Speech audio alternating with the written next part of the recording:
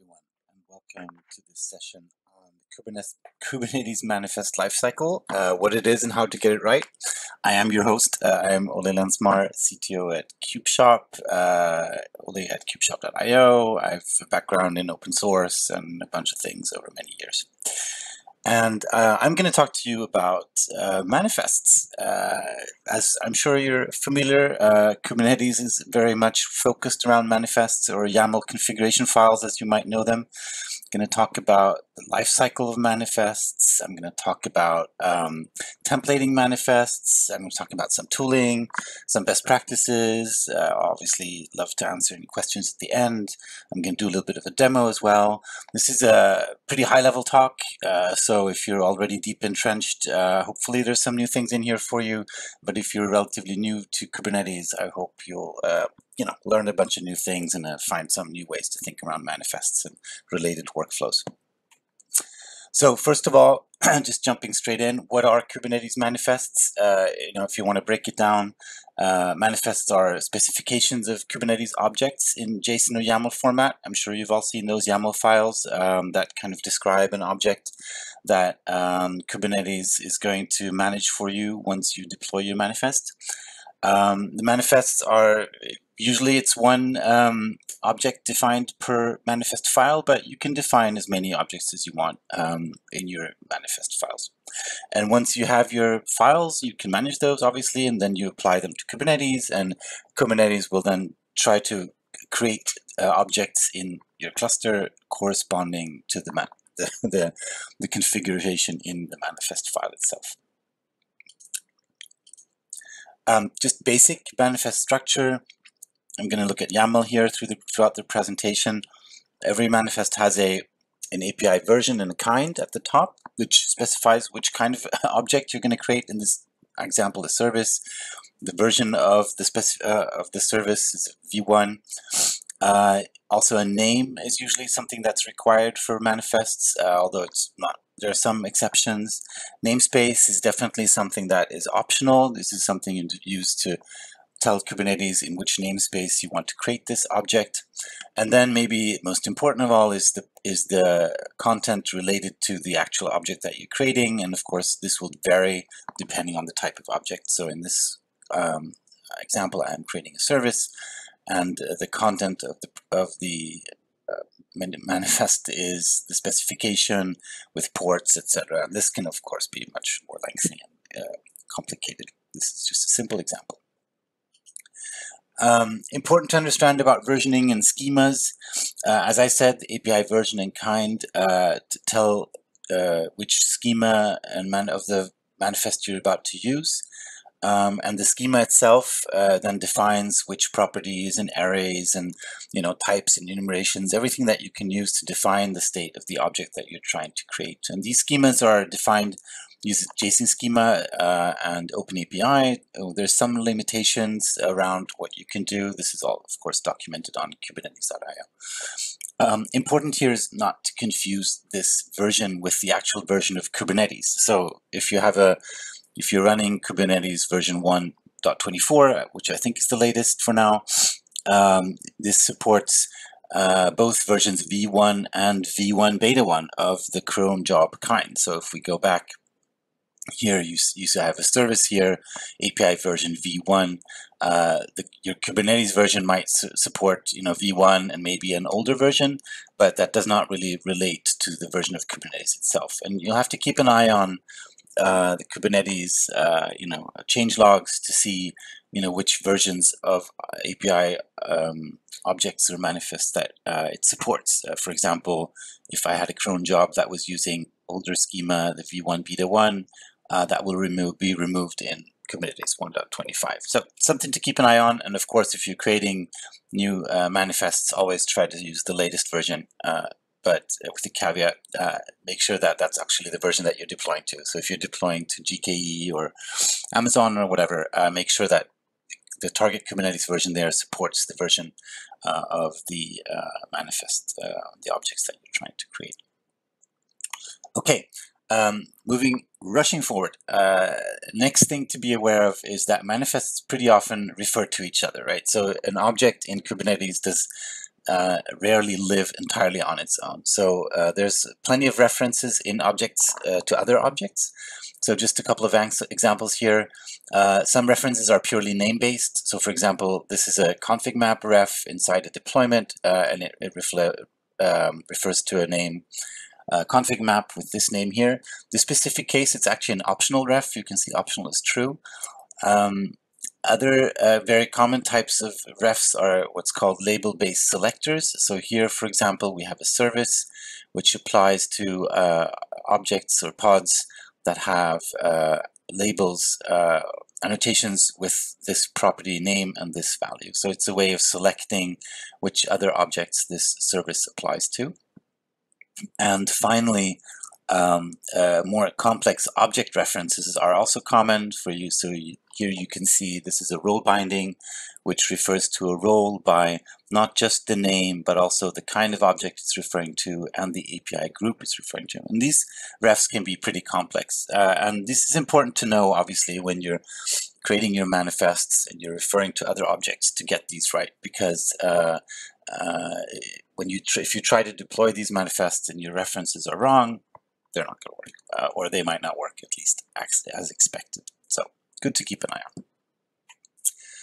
One thing that Kubernetes adds to your manifests once you've deployed them is a status section, and usually, well, at the end of the YAML file. And the status kind of tells you the current actual state of the object. And I'm going to show you an example a little later on. But so if the status is not something you add yourself, but when you deployed your manifest and you can look at your manifest running in the cluster, you'll see information on the status of the object. This will vary depending on the type of object, depending on kind of the life cycle the object itself goes through and what kind of states or changes or metadata that Kubernetes and corresponding components can provide for this object. But something you obviously good to know that if you're creating a manifest, the status is not something you're expected to add by yourself. It's always added by Kubernetes itself. So speaking of the lifecycle, let's take a little bit of a step back. We've talked about very high-level aspects of Kubernetes manifests, but let's have a look at the lifecycle itself of a manifest. So usually, you'd be managing your manifests as files, storing them in Git. You create them, you edit your manifests. There's a preview step. I'll get back to that a little bit later. One thing super important when you're working with manifests is to validate them, and I'll talk more about validation and different types of validations in just a second. And then finally, you apply your manifest. And what that really means is that you're taking your YAML file or JSON and uploading it to Kubernetes and telling Kubernetes, hey, I've described my object here. I want you to create an object in the cluster corresponding to my manifest. And what Kubernetes is going to do is going to take your manifest, store it in etcd, and then using its components, try to create an object corresponding to the description in your manifest. And that object will then go through a whole life cycle of its own, and that life cycle will vary depending on the type of object. I'm not going to drill into that here. Just say that there's a corresponding, YAML is stored in Kubernetes. This is something you can debug and troubleshoot. If your object is not working as you might want, you'd be looking at the YAML manifest deployed and the status that I talked about earlier. You might do some hot fixes directly in your cluster to see if that helps. Or if you're more process oriented, you might actually make changes, go back here, make changes, validate them, apply them, and then see, go through this loop until you've hopefully got your object in a state that is what you've desired. And, at the end of the day, or the week, or the month, or the year, you'll delete the object and it'll be gone from your cluster. So very high level lifecycle for your manifests, both outside your cluster as files, but then also inside your cluster, stored inside Kubernetes. So let's just have a quick look at these steps. I think creating and editing manifests is something that's pretty straightforward. You'd use your IDE to create maybe a manifest. Maybe you'd copy paste from another manifest that you find online or that you use as a blueprint, or many IDEs have plugins to help you with snippets or templates to get started.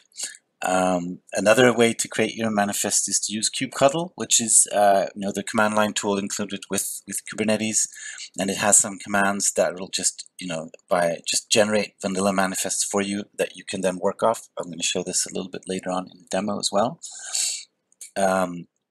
Other ways is, of course, you could connect to your cluster and extract manifests them from there and use them as blueprints.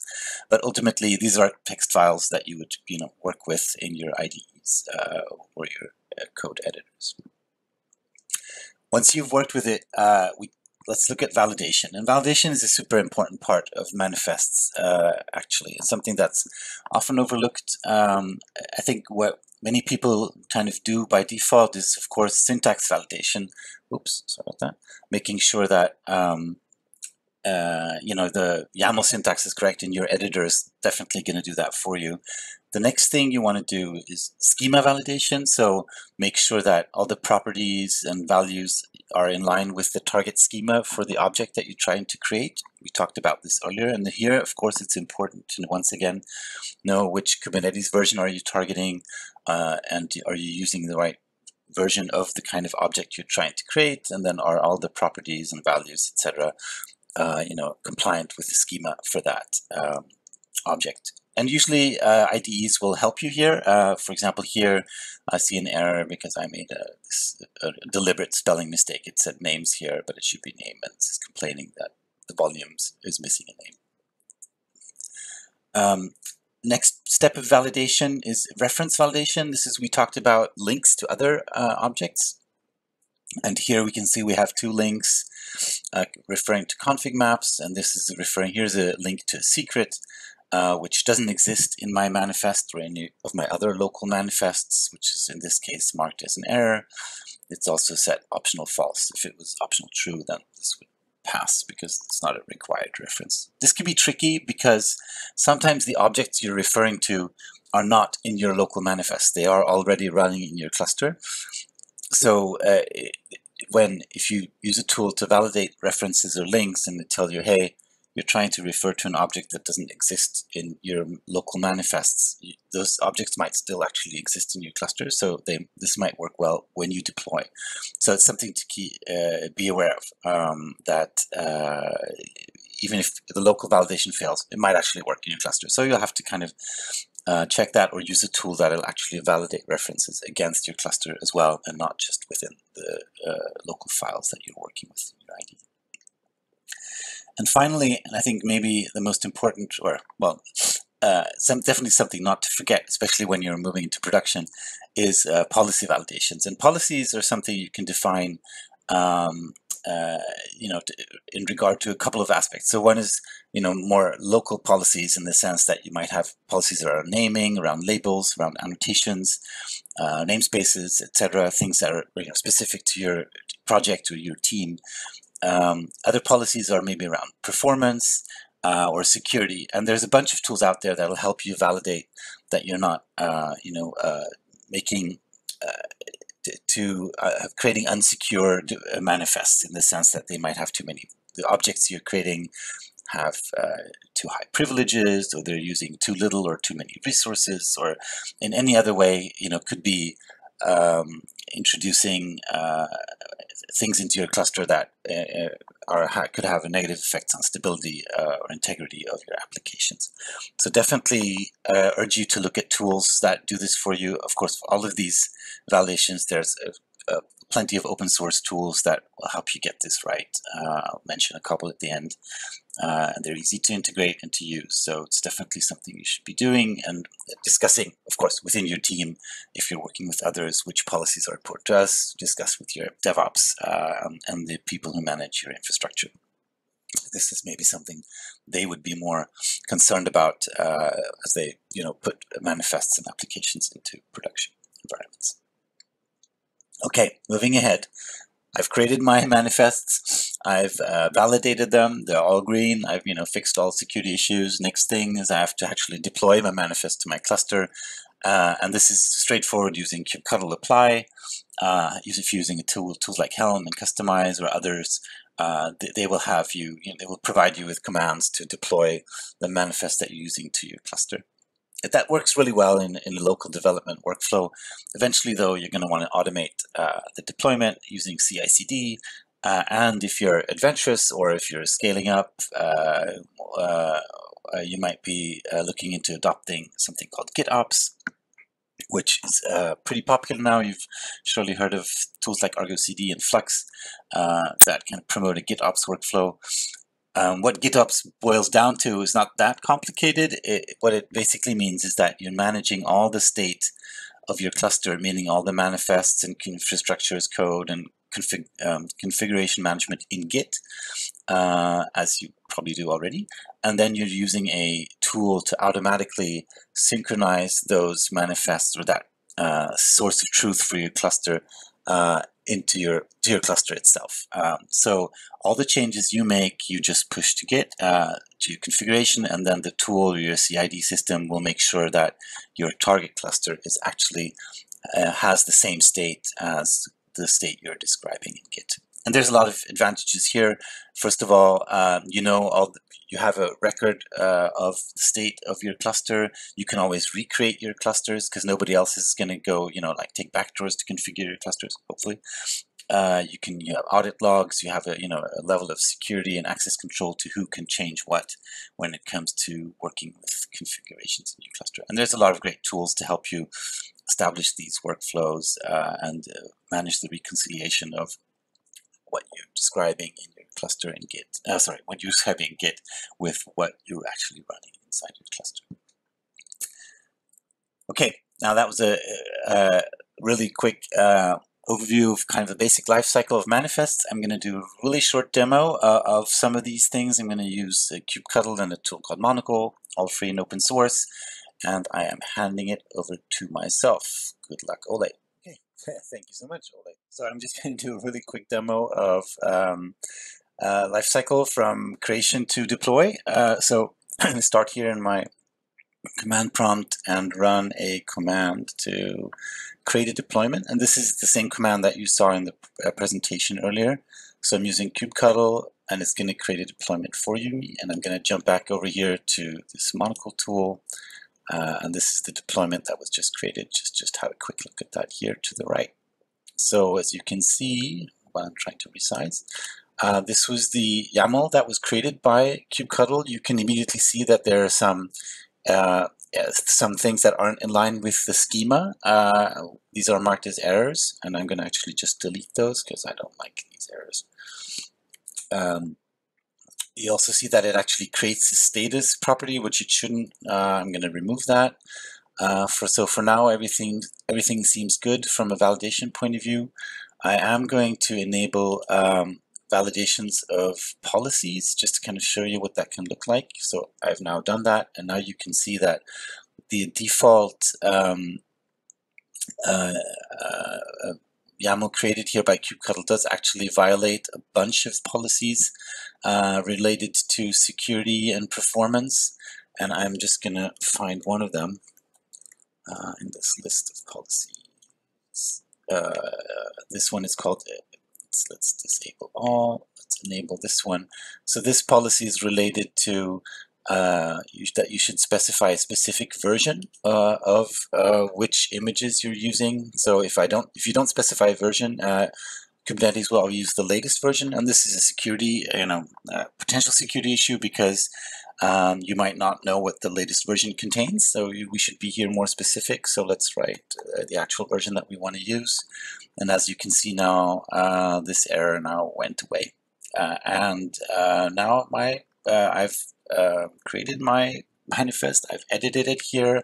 I've validated it with policies. I ignored some of them. And now I am ready to deploy. So I'll just press the deploy button here. And I'm going to just deploy this in my local Minikube cluster. And it's done that right now. And let's just connect to Minikube just so we can see what's been created there. We can close this thing to the left. Here we can see the actual deployment. So this was the object that I applied to Kubernetes. Now you can see that Kubernetes has added a status property to it, and it's also added a bunch of other things like default property values that I didn't specify. Kubernetes will add these for you. And it's also created the actual Nginx pod for me. I can look at here. I can see the status that it's up and running and everything is all good. So, and now let's just end this whole thing by deleting the object, deleting the deployment from my cluster. And now it's gone. And if I reload, you'll also see that the Nginx pod has been removed from my cluster. So we went through the entire lifecycle in just a couple of minutes, 3.5 minutes, as I can see. Back to you, Ole. Awesome. Thank you so much for that demo, Ole. Now I'm going to go back and look at a little bit more advanced concepts related to manifests. One thing is around templating. This is something you'll pretty quickly run into. Basically, let's say you have a set of manifests that you're deploying, to different environments, dev, stage, prod, but you see that there are some differences, right? You might have different resource limits, you might have different network settings, you might have different namespaces as you deploy these manifests, but a lot of the other things and settings or properties in your manifests are the same. So you want some way to kind of have a core set of manifests and then modify these just in line with some needs or some changes you might want to make across your environments. And there's a couple of different approaches to this. I'm going to look at two of them. One is Customize, which uses a YAML native approach, and Helm, which is not YAML native, but nonetheless popular and great. Just to kind of give you a high-level view of your options. There are other alternatives, as always, in this world. Something called K8s or Decorate. You can generate your manifests from code. So if you prefer to write code and don't want to write YAML, there's a lot of great tools out there to help you do that and adopt that approach. It's not something I'm going to touch on here, but it definitely something might be worth exploring if that's kind of in line with how you want to do things. Let's start with Customize. Customize is Kubernetes native configuration management. You can go to customize.io. I think the big advantage of Customize is twofold. One is that it uses YAML for templating, so it doesn't introduce another templating language or format, and it's also built into kubectl, so it's pretty native to the Kubernetes ecosystem. What it basically does is that you have your base manifests, as I was showing in this previous slide here, and then you provide what manifest called overlays or patches, which then Customize applies to these files to generate your final manifests. So these overlays and patches would modify your base manifests as needed. They might set a certain namespace or change some properties or whatever you might want to do specific to a target environment. Just looking at a common file structure is that you would have a base folder where you have your base manifests, and then what manifests called overlays. Here's a dev and production folder, which each has overlays for different replica counts, and then the actual customization YAML file, which kind of tells Customize how to overlay these files onto the base configuration file or manifest. I'm going to show you a very quick demo of this in just a little while. So this is one way of working. The other one is using Helm. Helm has a huge following. It has a slightly different approach. So Helm uses a custom templating language based on Go templates. And Helm packages these into what's called a Helm chart, maybe a term you've heard. And a Helm chart produces a Kubernetes manifests when you run or deploy a Helm chart. And Helm charts are parameterized using values files, which are YAML files, which can provide any properties that as input that these templates use. And these Helm charts are usually distributed through Helm repositories. You can go online. There's Artifactory, I think, is a big one where you can find Helm charts for most of the common applications. Everything from Minecraft to MySQL have Helm charts, so it's really easy to deploy them into your cluster. But ultimately, Helm takes these templates, takes the configuration files, processes these, and creates manifests, plain manifests as output, and that's what you then apply to your cluster. Just a quick look at the file structure of a Helm chart. You have a chart YAML file, which is the metadata file for your chart, licenses, etc. I think the important thing is the templates folder, where you have your actual templates. As I said, these are Go templates, but they could also actually be vanilla manifests that don't do any interpolation of configuration values. Once again, I'm going to show you a quick example a little bit further down the road. Ultimately, Kustomize and Helm are tools that kind of solve the same thing, but you can really, something that's is more increasingly common is to use these two together. So they're not inherently opposed to each other. And a common approach is to use Helm for packaging your applications and providing configuration that's specific to the application itself. So if you're building an application internally, you'd package all your components that you want to deploy into Kubernetes in your Helm chart, and you'd add configuration values related to the application itself.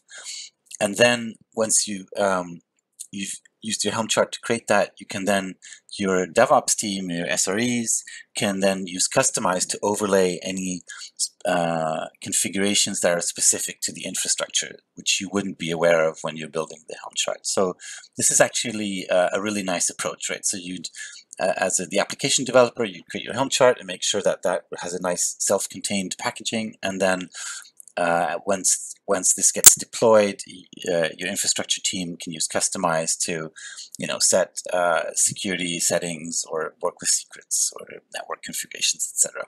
That would ultimately fit this application into the infrastructure. If we thinking again about the life cycle, how does this kind of fit in? And if you remember, initially I had a preview step, and this is in the lifecycle, and this is super important, I think, is that when you're using Kustomize or Helm or any other tools, is that you, before you apply them, that you preview the output of those tools and then validate that output. So similar to the validations that we talked about earlier, that you run specifically policy validations and maybe link reference validations against what Kustomize or Helm creates for you before you deploy that to your cluster. And this is pretty common if you that you'll find maybe policy specifically around security issues in these manifests that are generated for common tools. And this is just because people, the teams that create those tools don't really know what your policy or security requirements are. This is the nice part where your infrastructure team can then take that output from Helm or Kustomize and then further customize it and add security settings, etc. So just going back here, to kind of put that into context. So you'd create your manifests before, and you'd work with your templates. And then you would preview the output of, the templating engine that you're using. You'd validate that output, and then you would apply it instead of blindly, asking Helm and Kustomize to deploy to your cluster, which is the common approach, and I'm sure it'll work in most of the times. But especially if you're looking into production, deploying into production, adding that additional validation step, it can be a huge lifesaver and time saver when it comes to debugging. Okay, I am going to hand it over to myself again for a short demo, this time with Kustomize and also a little bit of Helm, and I will be back. Good luck with the demo, Ole. Thank you, Ole.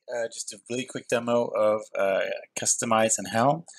So I've opened a customization here from the Kustomize examples repository or folder in the Kustomize repository. And this is an LDAP server. You can see here to the left the base folder containing some basic manifests, a deployment, a service, and then you can see overlays for production and staging. So if we look in here, you can see that the production has an overlay for the deployment, and staging also has a different overlay where there's a different replica setting. And so what's interesting for me to do here is, for example, if I want to see what would I actually be deploying in production, I can use this preview functionality here.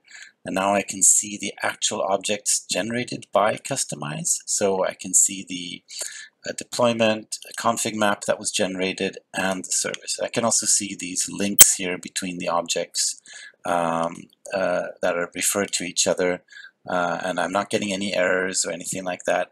As before, I can turn on OPA validation, and here I am going to see a bunch of errors, once again related to security policies that aren't set in these manifests. So that might be a good cue for me to fix those before I deploy anything.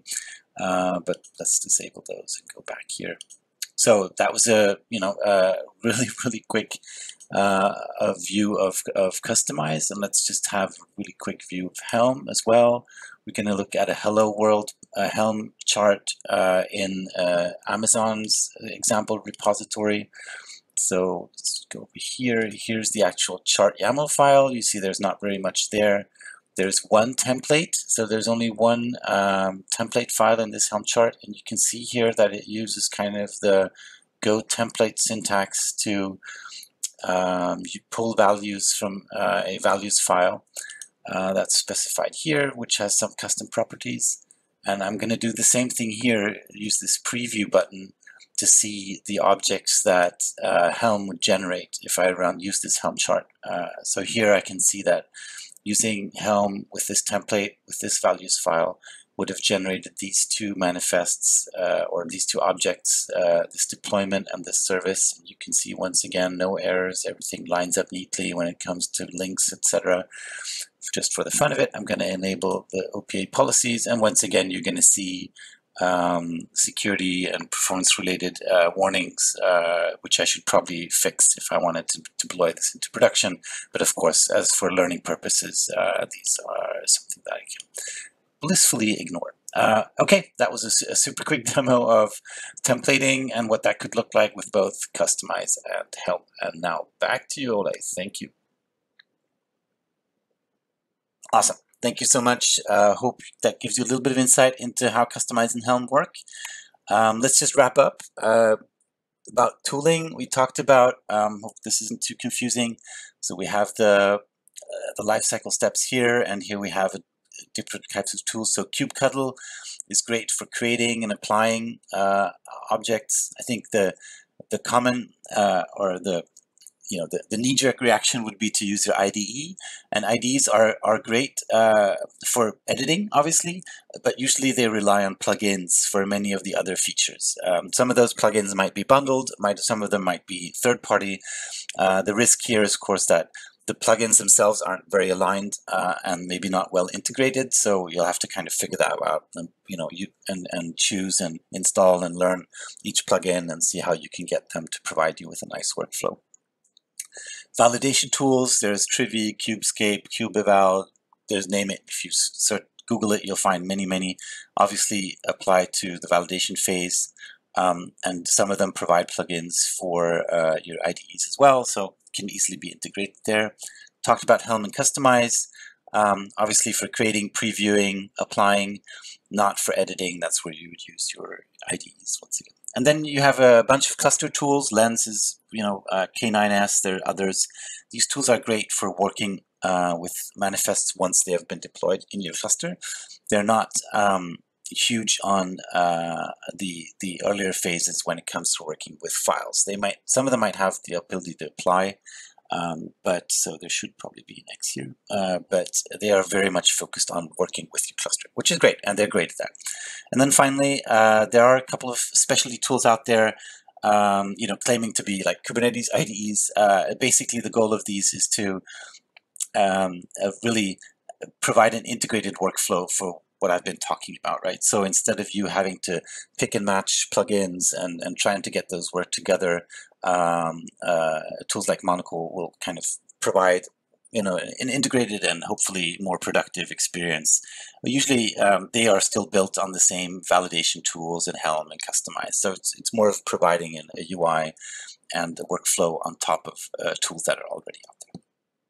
So usually I think you would start with kubectl, maybe your IDE, you'd throw in a validation tool, you'd start using Helm and Kustomize, and maybe use a cluster tool, and then you'd have kind of this mishmash of tools that work well together.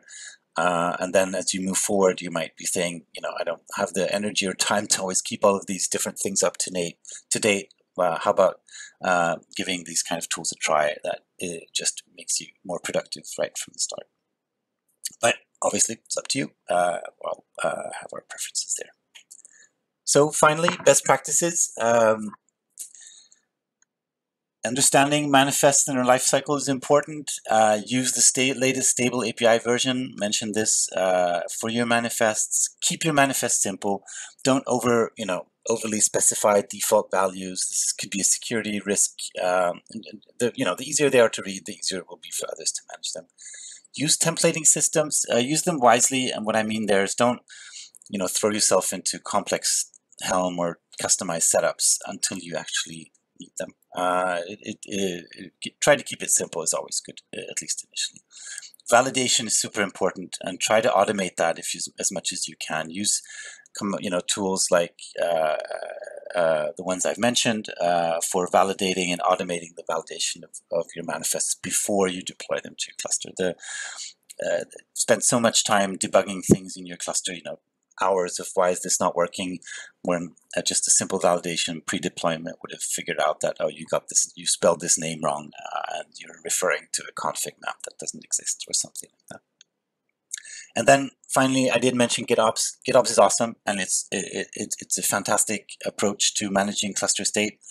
It is, though, something that's pretty complex, and it requires kind of buy-in from your entire team. It's not something that one person can do, and then the rest can do work as just more manually. It's something that your whole team adopts, and there are workflows related to that. So make sure everyone understands that and kind of aligns with the benefits, and then before you adopt a GitOps workflow. And that's it. I hope that was somewhat insightful. Happy to stick around and answer some questions. You can always reach me at ole@kubeshop.io. Thank you so much for listening, and have a great conference. Goodbye, everyone.